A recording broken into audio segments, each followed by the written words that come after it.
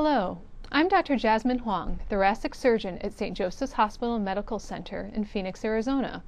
I'd like to talk with you a little bit today about the pulmonary nodule.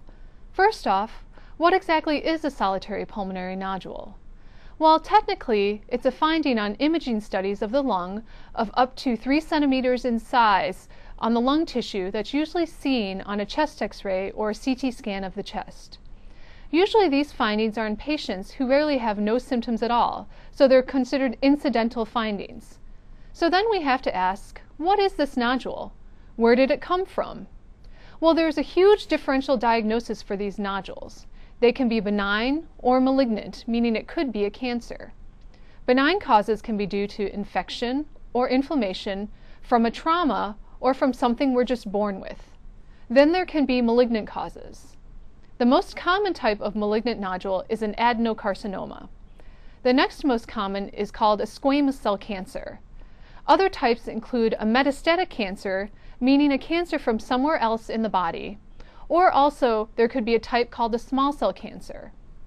So if we find a pulmonary nodule, we need to know what to do with it. The main reason we worry about pulmonary nodules is the possibility of it being a cancer. But the trade-off is we don't want to do unnecessary surgery to take out nodules if they are benign. So there's an algorithm or protocol that we follow to decide how we treat these nodules. The most important thing is to take a history of the patient with a pulmonary nodule. Is the patient a smoker? How old is he or she? Is there a previous history of cancer? Is there an old chest X-ray or old CT scan that shows this nodule? Next, we look at the nodule on chest X-ray or other imaging studies. How does it look? Compare it to other X-rays that the patient has had. Has it grown in size? Has it been stable over the past couple of years?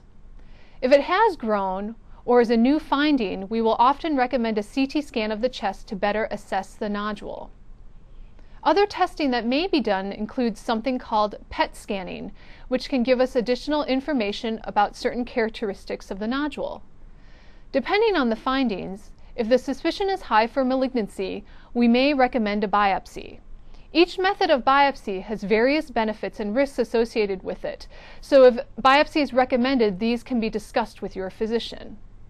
If our suspicion is not high for any type of cancer, then we would recommend repeat follow-up CT scans over a period of 2 years. Our goal in management of pulmonary nodules is to find a careful balance between attempting to identify and resect early-stage lung cancers, but also to minimize the rate of invasive procedures for treatment of benign pulmonary lesions.